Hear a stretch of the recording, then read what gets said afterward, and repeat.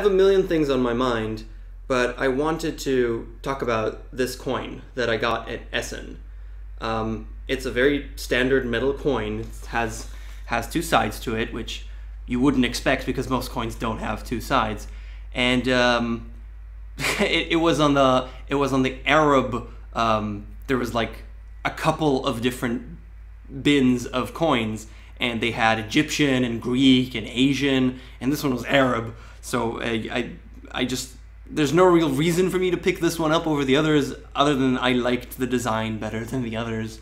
So that's what I picked up, the Arab one, whatever it is.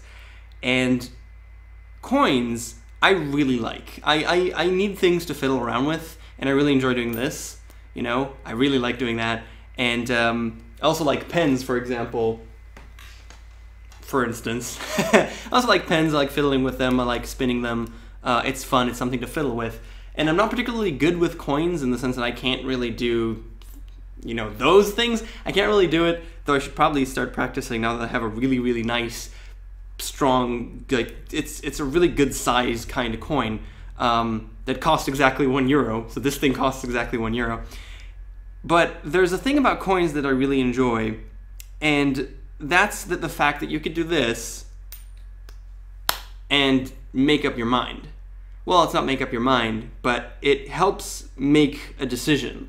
And there's two things here. One, the obvious, is that the coin will choose for you. If you can't decide between two things, well, you've got 50-50, it's random, and that's just what's going to do. And you trust the coin as if it's some kind of ineffable power that this is what you're going to do now, and that's it. And if you're capable of doing that, of actually saying, this is what I'm going to do, whatever comes out, then that's fantastic, because it helps you decide and move forward instead of being stuck on a decision. But the second thing is, and that's the thing that I really like, is that sometimes you could fling the coin, not always, but there's a good chance that when you fling the coin up in the air, before you look at the result, you already know what you want it to come out, which has helped you make the decision without the random chance. More videos coming up soon, so much to talk about, so many things I want to do. Thanks for watching, see you guys next time.